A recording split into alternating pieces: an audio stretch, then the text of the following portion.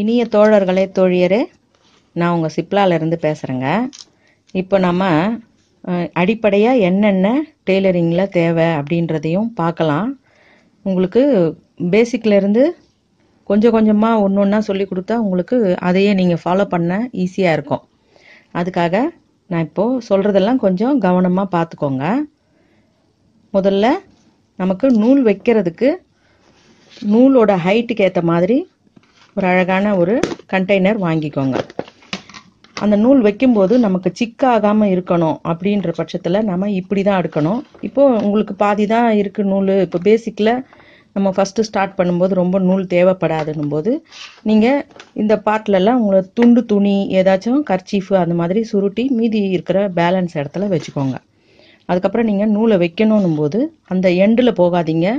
எப்போவுமே நூட்கள் ஒரு நூலுக்கும் நடுவில் நீங்கள் இது மாதிரி அழுத்தம் கொடுத்து இப்படி வச்சிங்கன்னா நமக்கு அந்த ஓரத்தில் வைக்கிற துணி ஃப்ளெக்சிபிள் ஆகி நகர்ந்து கொடுக்கும். உங்களுக்கு சிக்கு படாமல் இருக்கும் நூல். சரிங்களா? அதுக்கப்புறம் ஒரு இன்ச் டேப்பு.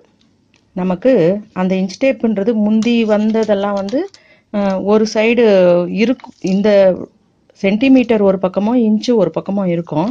ஆனால் இப்போ வர்ற டேப்பில் இப்படி ஸ்ட்ரெயிட்டாகவே, அதாவது நம்ம இங்கே ஃபஸ்ட்டு ஸ்டார்ட் பண்ணுற இடத்துல இருந்தே 1 2 3 இப்படியும் அப்படியுமாவே கரெக்டாகவே வருது. அதாவது இங்கே சென்டிமீட்டர் இங்கே இன்ச்சஸ்னு இப்படி வருது. ஆனால் நாங்கள் ஃபஸ்ட்லாம் யூஸ் பண்ணும்போது எங்களுக்கு ஒரு பக்கம் இன்ச்சஸ் இப்படி இருக்கும்போது இந்த பக்கத்தில் இங்கேருந்து தான் ஸ்டார்ட் ஆகும். சென்டிமீட்டர்லாம் இந்த பக்கத்துலேருந்து ஸ்டார்ட் ஆகும். ஸோ அது கொஞ்சம் கன்ஃபியூஷனாக இருந்தது. இப்போ வர இன்ச் டேப்பில் இதெல்லாம் கொஞ்சம் நல்லா இருக்குது. பிறகு கண்டிப்பாக டீஸ். இது டீஸ்னு பேச்சு வழக்கில் சொல்கிறது. ஆனால் இது ஆக்சுவலாக டெய்லர் சாக்குன்னு சொல்லுவாங்க. டெய்லர்ஸோட சாக்கு. அதாவது டிசின்றத டீஸ்னு மாற்றி பேச்சு வழக்கில் மாறிடுச்சு. அதுக்கப்புறம் ஒரு சின்னதாக ஒரு கட்டர் வச்சுக்கோங்க, த்ரெட்டுங்களை மட்டும் கட் பண்ணுறதுக்கு. அப்புறம் ஒரு சிசர். சிசர் நீங்கள் மீடியம் சைஸாகவே வாங்கிக்கோங்க. ரொம்ப பெருசாக இருந்தால் ஜென்ஸ் டெய்லராக இருந்தால் அவங்களால ஈஸியாக ஹேண்டில் பண்ண முடியும். லேடிஸ்க்கு அவ்வளோ வெயிட்டெல்லாம் ஒரு பாரமாக இருக்கும். அதனால் நீங்கள் தேவையான அளவுக்கு எவ்வளோ முடியுமோ நல்ல ஷார்ப்பாக இருக்கணும். ஆனால் மீடியமான சைஸாக வாங்கிக்கோங்க. பிறகு மிஷினோட வலது பக்கத்தில் எப்போவுமே நீங்கள் சிசர் வைப்பீங்க இல்லையா, அதை நீங்கள் சிசரை இங்கே வைக்கிறத விட நீங்கள் இந்த ஓரத்தில் வச்சுக்கிறது கொஞ்சம் பெஸ்ட்டு. அப்புறம் நூல் சுற்றுறதுக்காக ஒரு சின்னதாக அதுலேயே டூல் கொடுத்துருப்பாங்க. நமக்கு இந்த சக்கரத்துக்கிட்டேயே ஒரு டூலும் இருக்கும். ஆனால் அந்த டூல் வேண்டான்னு சொல்லி நான் இதையே வச்சுக்கிட்டு இதை தான் யூஸ் பண்ணிக்கிறேன். ஏன்னா அது சமயத்தில் சரியாக சுற்றுறதுக்கு அவ்வளோ ஈஸியாக இருக்காது. நீங்கள் இப்போ இதை இங்கே வைக்கும்போது கண்டிப்பாக நீங்கள் அடிக்கடி யூஸ் பண்ண வேண்டிய பொருளை பக்கமாக வச்சுக்கலாம். எப்போவாது நம்ம நூலை கட் பண்ணாமல் துணியை கட் பண்ண வேண்டிய சந்தர்ப்பத்தில் நீங்கள் சிசரை இங்கே வச்சுக்கலாம். ஆனால் சிசர் நீங்கள் ஓரமாக இந்த பக்கம் சுவர் இருக்கிற இடத்துல நீங்கள் இப்படி அணைச்ச மாதிரி மிஷினை வச்சிங்கன்னா அங்கே தாராளமாக நீங்கள் இதை வைக்கலாம். சின்ன குழந்தைங்க இருக்கிற வீட்டில் கண்டிப்பாக இந்த மாதிரி வைக்காதீங்க. ஏன்னா குழந்தைங்க கண்டிப்பாக அவங்க இப்படி ஓரம் வரும்போது கையில் கிடைக்கிற பொருளை எடுத்து விளையாடுவாங்க. அவங்களுக்கு இதனுடைய இதெல்லாம் தெரியாது இல்லையா? அதனால் நீங்கள் வலது ஓரத்தில் வைக்கும்போது நீங்கள் மிஷின் சுவர் ஓரமாக இருந்துச்சுன்னா தைரியமாக வைக்கலாம். மற்றபடி குழந்தைங்க விளையாடுற இடமா இருந்துச்சுன்னா இதெல்லாம் நீங்கள் வேலையை முடித்த உடனே எடுத்து சேஃபாக வச்சுருங்க. இப்போ த்ரெட்டு போடுறத பற்றி நான் உங்களுக்கு சொல்லித்தரேன் பாருங்கள். த்ரெட்டை போடும்போது இது பெரிய மிஷினை நாம் த்ரெட்டு இந்த பக்கம் வர மாதிரி போட்டுக்கோங்க. அப்போ தான் நம்ம இந்த பொருட்கள் எல்லாம் கரெக்டாக யூஸ் பண்ணிக்கலாம். இப்போது இதில் போடும்போது இங்கேருந்து வர்றதை கண்டிப்பாக நம்ம இங்கே ஏதோ ஒரு 3 ஹோல் இருக்கும். ஏதோ ஒரு ஹோலில் உங்களுக்கு எது ஆப்டாக இருக்கோ அதில் போட்டுக்கோங்க. பிறகு இந்த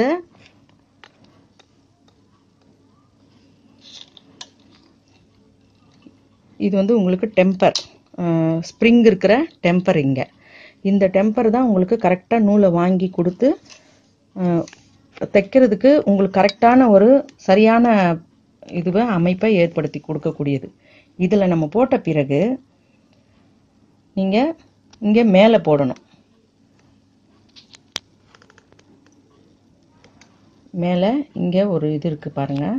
இந்த நாப்ல இங்கே ஒரு ஹோல் இருக்கு இல்லையா, இந்த ஹோலில் நம்ம நுழைக்கணும். இப்போ உங்களுக்கு சின்ன மிஷினாக இருந்தால் உங்களுக்கு சந்தேகம் வரும்.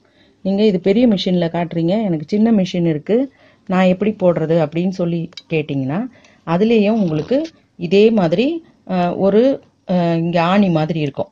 அந்த ஆணியில் நீங்கள் போட்டுட்டு, இப்போ இதோட செட்டப் எல்லாம் இங்கே ஃப்ரண்ட்டில் வருது இல்லைங்களா, நம்ம உட்கார்ற இடத்துக்கு நமக்கு நேராக இருக்கும். பட் இந்த சின்ன மிஷினாக இருக்கும்போது உங்களுக்கு எல்லாமே இந்த சைடில் வரும். இந்த ஸ்ப்ரிங்கில் இருந்து இந்த நாபில் இருந்து எல்லாமே இந்த சைடில் தான் வரும். அப்படி இருக்கும் பொழுது உங்களுக்கு இந்த நூலை மாட்டுறது இங்கே நேராக இப்படி நீங்கள் மாட்டுறதுக்கு இந்த ஹோலுக்கு பதிலாக இங்கே ஒரு சின்ன ஒரு குழி மாதிரி இருக்கும். இங்கேயும் இருக்கும், பேக் சைட்லேயும் இந்த சைட்லேயும் 2 சைட்லேயும் இருக்கும். உங்களுக்கு எந்த இது உங்களுக்கு சரியாக படுதோ அதில் நீங்கள் இப்படி மாட்டிட்டு நீங்கள் எப்பவுமே இந்த ஹோலும் ஒன்று தான். இந்த ரெண்டும் அந்த 2 மிஷினுக்கும் ஒரே இடமா, முதல் இடம் இதுதான். ரெண்டாவது கண்டிப்பாக இந்த டெம்பர் இருக்கிற இந்த ஸ்ப்ரிங் ஆக்ஷன் இருக்கிற இடம். தேர்டு அந்த நூலை இப்படி மாற்றி மாற்றி மேலே ஏறி இறங்கி தைக்கிற இடம். இப்போ உங்களுக்கு இது அசைவு கொடுக்குது இல்லைங்களா, இதுதான் உங்களுக்கு 3வது இடம். அதே தான் உங்களுக்கு சின்ன மிஷின்லேயும் அதே மாதிரி தான் இருக்கும். இப்போ இது முடிஞ்ச பிறகு உங்களுக்கு இங்கே சைட்லேயும் அதே ப்ரொசீஜர்லேயே நீங்கள் போட்டுக்கிட்டு வந்த பிறகு 4வதா ஒரு இடம் இங்கே இருக்கும். அந்த வளையத்துக்குள்ளே நாம் நூலை கரெக்டாக பொருத்திட்டு இந்த ஹோல்குள்ளே நூலை பொருத்திட்டு, சிலதில் வந்து அந்த ஸ்ப்ரிங் ஆக்ஷனில் நம்ம அப்படியே மாட்டி அப்படி உள்பக்கமாக கொடுத்து இப்படி எடுத்தோம்னால அதுவே தானாக மாட்டிக்கிற மாதிரி ஒரு சின்ன ஹோலோடு இருக்கும். அந்த ஓப்பனோடு இருக்கும். இது வந்து ஓப்பனாக இல்லை, ஸோ அதில் கோர்த்து தான் நான் எடுக்கணும். அதுக்கு பிறகு ஸ்ட்ரைட்டாக ஊசி கிட்ட போயிடலாம். ஊசி கிட்ட போகும்போது நமக்கு இந்த இடம் இங்கே ஒரு சின்ன வளையம் கம்பி இருக்கும். இந்த கம்பி உள்ள நம்ம மாட்டிட்டு அதுக்கப்புறம் தான் சில சின்ன மிஷினில் அந்த கம்பி இல்லாமையும் இருக்கலாம். உங்களுக்கு அதை பற்றி பிரச்சனை இல்லை. உங்களுக்கு இங்கே மாட்டின பிறகு ஸ்ட்ரைட்டாக நீங்கள் ஊசியிலேயே கோக்கலாம். ஆனால் ஊசியில் உங்களுக்கு ஒரு சின்ன விஷயம் இருக்குது. எப்பவுமே ஊசி நீங்கள் தொட்டு பார்க்கும்போது நீங்கள் ஊசி கோர்க்கிற இடம் இங்கே ஒரு சின்னதாக ஒரு கோடு இருக்கும். அந்த ஊசிக்கு நடுவில் ஒரு கோடு இருக்கும். அதாவது உங்களுக்கு இந்த ஊசியோட இது காட்டுறேன் பாருங்க. நீங்கள் கடையில் போய் நம்பர் ஊசிலாம் நீங்கள் கேட்கணும்னு அவசியமே இல்லை. நீங்கள் சின்ன மிஷின் பெரிய மிஷின் பேரை சொன்னாலே அவங்களுக்கே கடைக்காரங்களுக்கே தெரியும், கரெக்டாக கொடுப்பாங்க. இப்போது உங்களுக்கு இந்த ஊசியோட இதுவை பாருங்க. ஒரு பக்கம் இந்த கோடு இருக்கு பாருங்க, ஊசிக்கு நடுவில், அதாவது ஊசியை 2ஆ காமிக்கிற மாதிரி நீளமாக ஒரு கோடு இருக்கும். இன்னொரு சைடு திருப்பி பார்த்தீங்கன்னா உங்களுக்கு தெரியும். இன்னொரு சைடு இங்கே ஊசி கிட்ட மட்டும் சின்னதாக ஒரு பெண்டு இருக்கும். பெண்டுனா அதாவது ஊசியில் பாதி சுரண்டி எடுத்த மாதிரி கொஞ்சமாக இந்த நூல் கோக்குற இடத்துல இருந்து கொஞ்சமாக அந்த ஊசியுடைய அளவு குறையும். உங்களுக்கு இப்படி பார்த்தா தெரியுதான்னு பாருங்க. இப்போ இந்த பக்கம் கொஞ்சமாக குறைஞ்ச மாதிரி இருக்கு இல்லைங்களா, அது எப்பவுமே நமக்கு இந்த பக்கமாக வரக்கூடாது. நம்ம நூல் கோக்குற இடத்துல வரக்கூடாது, நூல் கோர்த்து வாங்குற இடத்துல வரணும். இப்போ இந்த கோடு மாதிரி இருக்கு பாருங்க, உங்களுக்கு தெரியும். இது நீங்கள் ஊசியை கிட்ட வச்சு பார்த்தீங்கன்னா கண்டிப்பாக தெரியும். இந்த ஊசிக்கு நடுவில் இந்த கோடு மாதிரி இருக்கும்போது நீங்கள் அதை உணர்ந்து கோக்குறதுக்காக தான் அந்த அமைப்பு. இப்போ இந்த இடத்துல அங்கே இருக்குன்னா நம்ம ஊசி நூலை கொண்டு போகும்போது அழகாக அந்த நூல் இப்போ ஏதோ ஒரு இந்த பாயிண்ட்ல இந்த கோடில் மாட்டிக்கிச்சுன்னா கரெக்டாக கொண்டு வந்து நீங்கள் அதில் கோக்கும்போது ஈஸியாக கோத்துற முடியும். அதுக்காக தான் அந்த அமைப்பே அதில் இருக்குது. இந்த பக்கம் ஃப்ளாட்டாக இருக்கும், கொஞ்சமாக கீழே மட்டும் அந்த நீடலோட அந்த ஹோல் கிட்ட சின்னதாக ஒரு கோடு மாதிரி ஃப்ளாட்டாக இருக்கிற மாதிரி இருக்கும். அது வந்து உங்களுக்கு கோர்த்து வாங்குற இடம். நீடெல்லாம் வந்து சின்ன பசங்க கையில் கிடைக்காத மாதிரி பத்திரமா வைங்க. பிறகு எப்படி பாபினில் நூல் சுற்றுறது அப்படின்றதும் நான் உங்களுக்கு காட்டுறேன்.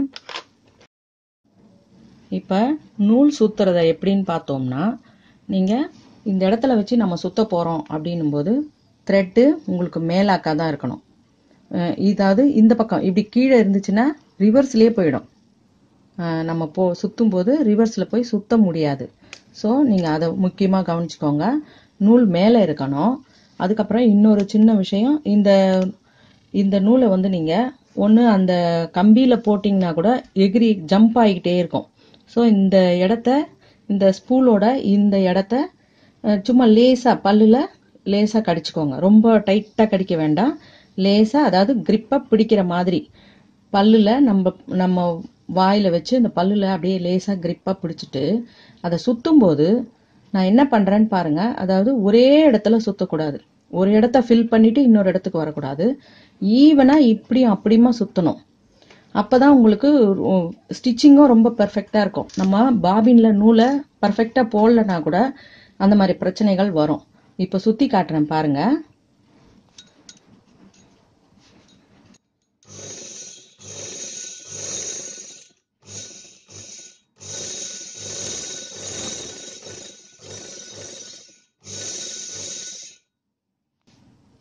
ஒரு அளவுக்கு கரெக்டாக இந்த அளவோட நீங்கள் நிறுத்திடுங்க.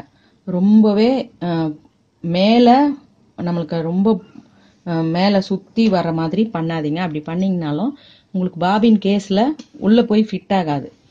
அதனால் அதுலேயும் கொஞ்சம் ஓரளவுக்கு கம்மியாகவே உள்ளுக்காகவே சுற்றிட்டு நிறுத்திக்கோங்க. ஈவனாக சுற்றுங்க. அதுதான் இதில் முக்கியம். உங்களுக்கு ஏற்கனவே நான் பாபின் போகிறத பற்றியும் சொல்லி கொடுத்துருக்கேன். இருந்தாலும் இதோட தொடர்ச்சியாக இதுலேயும் சொல்லி கொடுத்துட்றேன். இப்போ பாபினை உள்ளே நம்ம போட்டுட்ட பிறகு இதில் ஒரு கோடு இருக்கும்னு சொல்லியிருக்கேன் இல்லைங்களா? அந்த கோடில் இந்த நூலை அப்படியே மாட்டி இது உள்ள நம்ம இந்த ஹோல் வழியாக எடுக்கணும். எடுத்துட்டோம்னா இது கரெக்டாக அவ்வளோதான், ஃபிட் ஆயிடுச்சு. இப்போ நம்ம சொன்ன முறையிலேயே இங்கே நூலை போடுங்க. பாபின் போகிறது எப்படின்னு நான் தனியாகவே ஒரு வீடியோ போட்டிருக்கேன். அதில் பார்த்துக்கு பயன்பெறலாம். நூலை நம்ம எப்பவும் போல் போட்டுட்டு ஸ்டிச் பண்ணுறதுல சில அடிப்படை விதிகள்லாம் இருக்குது. நான் அதை உங்களுக்கு அடுத்த கிளாஸில் சொல்லித்தரேன்.